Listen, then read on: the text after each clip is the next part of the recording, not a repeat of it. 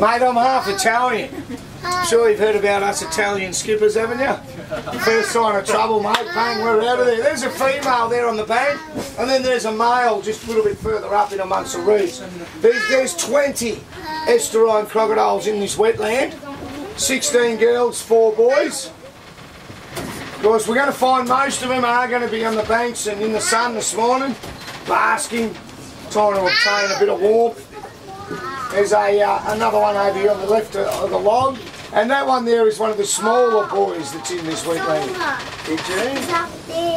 He's probably 3.3, 3.4 metres, whereas the other boy's probably pushing 4. Here so you can see. Yeah. Now this this wetland's 100% man-made, totally artificial.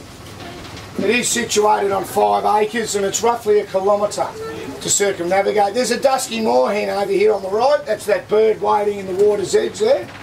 They're a herbivorous species of wetland bird, so they're feeding off your algae, grasses, weeds, reeds and stuff that's growing in and at the water's edge. Probably have a highly stressful life.